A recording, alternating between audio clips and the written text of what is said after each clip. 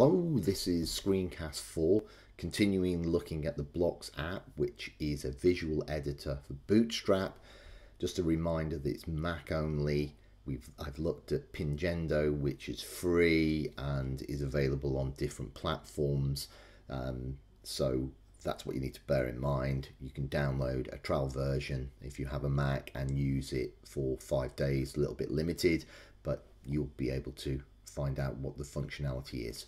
Okay, I'm going to just look at some variants of what we've already looked at before. I've already created a site folder. Inside the site folder I have images that I'm going to use in here, all my image assets which have been scaled appropriately for a website.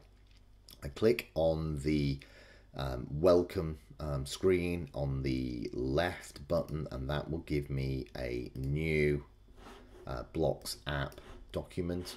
First thing I'll do is go File and I'll say Save. I'll go up and make sure I'm in my Blocks app folder that I've created for my site. It's called My Site. You can name it something else. I'll just leave it on that. It'll save the Blocks app document in there. Just to recap the interface, has menus up at the top, but also it has the hamburger menu on the right where it brings out all the options for customizing blocks and also your document options.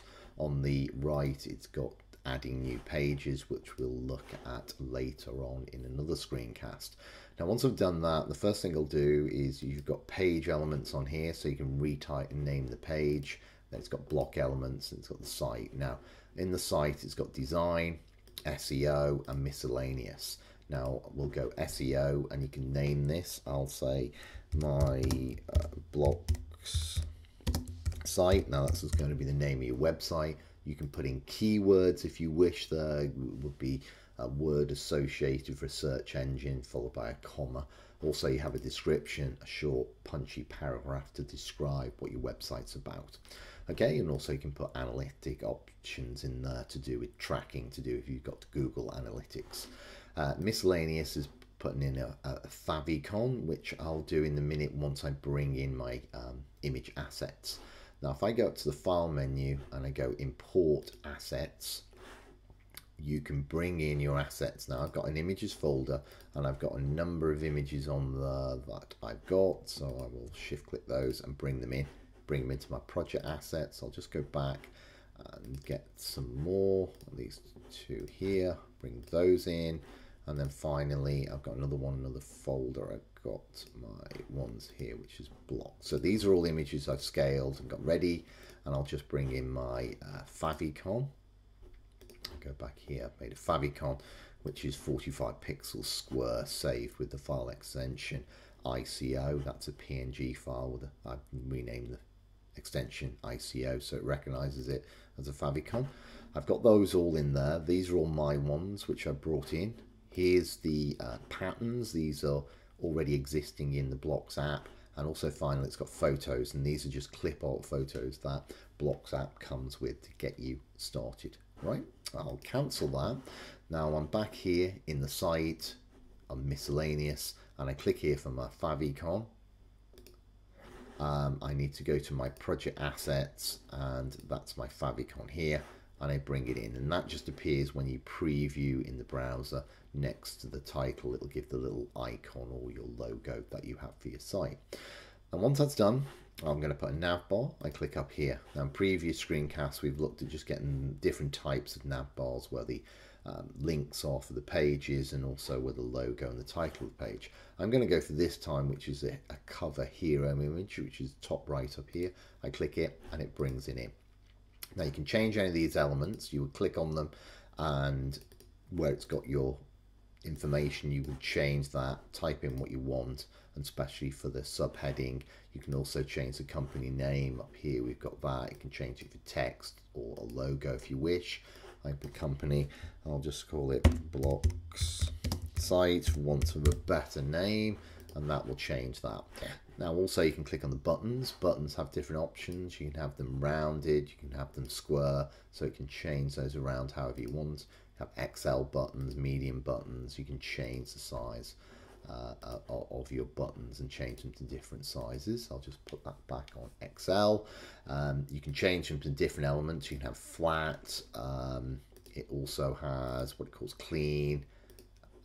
It has glossy buttons, which will put a bit of a bevels on them, and then it has wire, which makes the ghost buttons on there. So I'll just leave that as is. I can change the name. I'll just come up the top for the label and I'll say find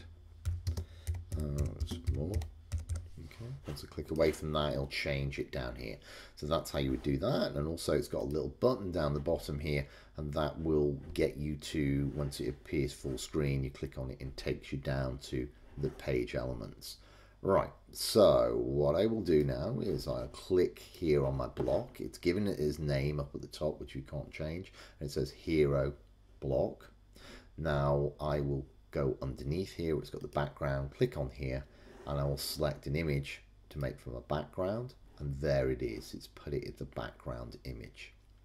Now, it's got it on fill. If I change it to something else, it will look a lot different. So you make sure it's on fill automatically. It is on fill. So I'll put it back on fill to put it back there. Now also you can put parallax on there, and what that will do, if you put yes on there, as we scroll up, it does this. So that might be something useful that you would want on your site. Okay, now that's set up. I'm going to add another block. So I'll just scroll down here, and this is the body section. I click here. Now, first of all, I'm going to put 4 images on there. So when I click on here, it's got lots of options for doing the empty containers that you can put in here in your blocks, or I can click on the option on the right, and that will give me ones that have a little bit more on there that I can just customize by adding images. So I click on here, I've got my 3 images. Now what I'm going to call this, and once I've got this block and it's appeared, and I make sure I've got it selected, how I know that is to delete a block, you will click up here. When I click on that block, that means that's selected. It doesn't have a name, and if I call this 3 image block, now you need to make sure that you don't put any numbers and names, because it doesn't like that happening. But mostly this is for your own reference, or when you're linking to things, it will help if you're creating anchors on your page. Now I've got that on there. Now the next thing I will need to do is I say, for example, want to add some images. I just click here, and I can click again, and I can bring in an image, or click again, or I can bring in images that are already in here. So it's as simple as that, of bringing those in, each of those images. You just click and I bring that in. Now you can make images smaller if you want. If I select an image, use a keyboard shortcut, which is holding the Alt key, and arrow down will make it smaller, and Alt arrow up will make it bigger. It will not make it any bigger than the physical size of the image. So if you take it all the way up, once it gets to, you know, your 100%, it will not make it any bigger than it's in there, so it will go back down again. So bear that in mind. So I've got that set up. Again, I can click here, and you can change any of these, or cut and paste any of the information. These are fully customizable. You have options at the top to center your text. Also, you can change the fonts over here if you wish, make it bold, make it bigger. Totally up to you how you want to change those around. So I can center all those, and they'll center all those texts. So it's pretty quick and simple how you would change things around. Now next I'll add another block. So I go down to the bottom, I click on the plus sign here. This time I'm going to go for the blank one. So I click on the icon that's on the left, and once I've got that, I move it along. So you've got this where it's got a larger 2 column on the side and a 1 column here. So I put it on my page. Now I want to change the background color, and I'm gonna first, before I do that, I click on the block, make sure I've got it. I know it because of the delete over here, and I'm gonna call this movie block, because I'm gonna have a movie on there as an iframe. So I put that on there.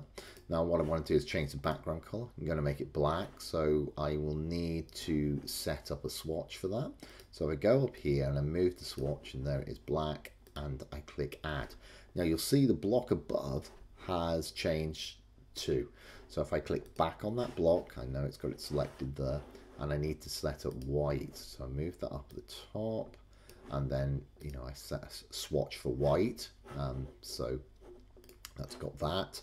Now if we go back here, you'll see on here it's got these elements, and this time I can click on that.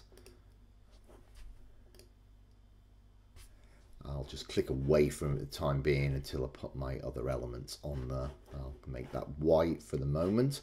Now what I will do is I will right mouse click, and you'll see it down at the bottom. I've got all my bricks. So what I will do is click on the plus sign. It's got lots of options here of what to add within our blocks. I'm going to go for media. I'm going to click video. I'm going to click done, and you'll see the cursor will add to a plus sign on a green button, and you just hover it over where you want to put it. I put it in this block because it's the biggest, and I need to remember to right mouse click to get rid of the ad, otherwise it'll just keep on adding videos. I go over to my side here where it's got done because I've still got the color picker, click on my video. Now the video gives us options to make it widescreen if we wished. Also, this is where you would embed. This is what you would get, the embed code from either Vimeo or YouTube, or if you're doing your own, you would put it just inside there. So that's selected. Now I'm going to click on my other block on the right here.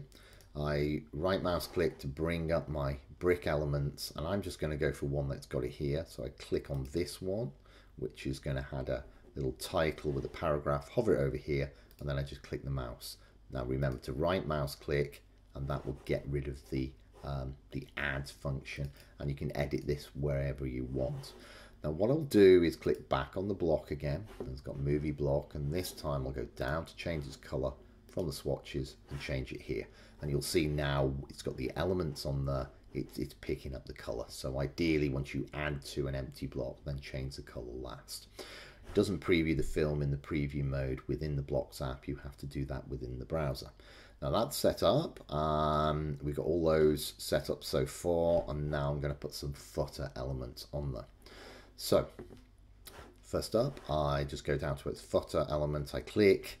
I then have the option on the right to add some of these sort of little templates. And first, I'm just going to go for these ones which are news articles. I click it. I click away on there, and I've got some news articles on there. And then finally, I'm going to add another block. So I hover the mouse down the bottom center, click on the plus sign, and this time I'm going to put some social media icons on there. I click these large ones, and I click away from it. So here those are. Now I'm going to go up and click on my news block. I'm going to make sure I click done up here. I'm going to make sure we call that news block. And then I'm going to click on this one, and I'll call it social block. Okay, so I've named that. Now the social block, I'm going to change its color. So I'm on there, and I click here. And I'm going to go for something like maybe, you know, an orangey color for that. I click here. Now it's changed the whole lot. So what I need to do is just go here and click on my block for the news. I'll just click, and then I'll just click white from the swatches, and that changes its color. So we've got that laid up, and you'll find up here this has changed as well. So I click here and make sure I change that to white. Okay, so you might find there might be some changes if you haven't designated the color from the swatches. So that's sort of all done so far, and you always have to remember to save it. And finally, I'll just go to the file menu, export project. I'm going to save it in my block site. It comes up there and says my site, and I click save, and that will compile some HTML documents, some style sheets which are in this folder, and then I can open this up, and there it is. So everything's working fine, the video's working fine, and also it is responsive.